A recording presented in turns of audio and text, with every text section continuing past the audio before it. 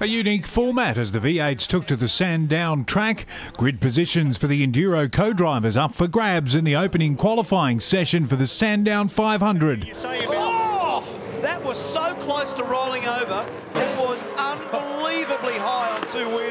Todd Kelly testing the limits on the 3.1 kilometre circuit, and as FPR's Mark Winterbottom set the early benchmark. So let's see what Frosty does for this lap. He's 2/10 up and he goes to the top, 109.6. But Kelly wasn't the only one having problems.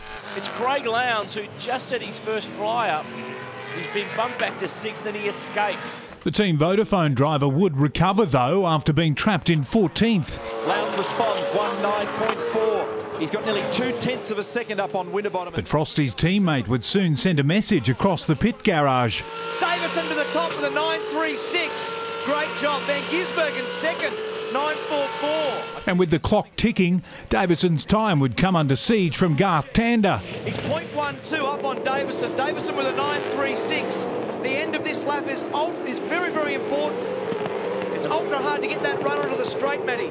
And look at your timing monitor, how close Jamie Whincup is as well. So this is going to be a knockout. Position 2 for Tander. Where does Whincup go? He stays at 10th. So the championship leader's co-driver with it all to do from the 5th row of the grid in the first qualifying race. Garth Tander, the big improver. Nick Percat set to start from the front row alongside Will Davison's co-driver John McIntyre. The championship's other main contenders filling the first 3 rows of the grid. David Murdoch, Big Pond Sport.